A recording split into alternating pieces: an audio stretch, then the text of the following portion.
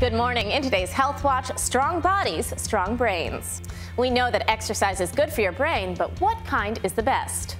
Now, a new study suggests that pumping iron may top the list when it comes to slowing cognitive decline. Researchers looked at 86 women over the age of 70 with mild memory loss. They were split into 3 groups: weight training, walking outside, or balance and toning classes, exercising twice a week for 6 months. The women in the strength training classes showed significant improvement in their memories and showed positive signs on brain scans not seen in the women in the other 2 groups. One possible explanation: the mental power needed to learn the resistance routines could be playing a role in keeping the brain fit. This was only a small study of a group of older women, but the benefits of exercise for overall health are well known.